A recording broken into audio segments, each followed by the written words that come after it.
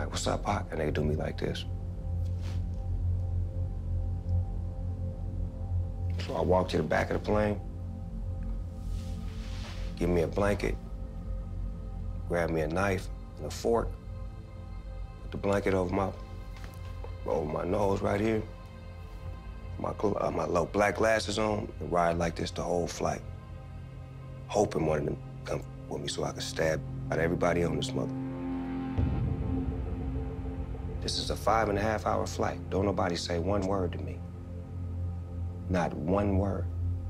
Just having conversations and doing all kinds of things, saying nothing to me. Now we land. My Rolls Royce, Tupac Rolls Royce, Suge Rolls Royce. We step off the plane. I'm like, Pac, you going to Vegas to the fight? I said,